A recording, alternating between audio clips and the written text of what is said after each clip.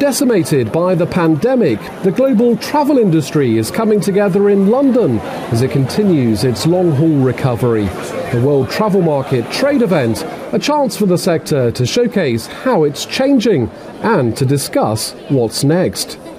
Having that moment to sit back and ask ourselves how would we do things differently and how we should be doing things for the future. I think people are bringing subjects like sustainability more to the forefront and really raising those as big topics.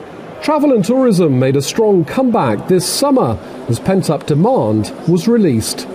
Global tourism was back to almost 60% of pre-pandemic levels between January and July this year.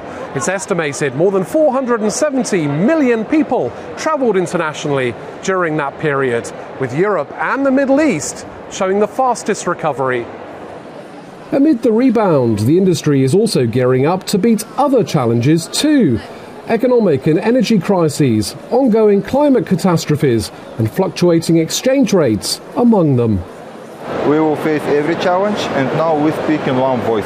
We see that we must change the perception of tourism, how we offer the service. The travel sector is also focused on delivering its sustainability commitments. This trade show coming as the COP27 Climate Summit happens in Egypt.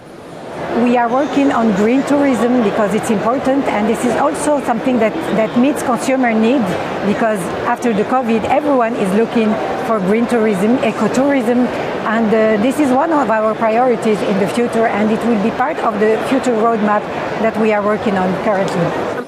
Travel is an industry facing big challenges as it builds back from the pandemic, but it's also one that seems more united than ever as it looks to the future. Damon Embling, Euronews, London.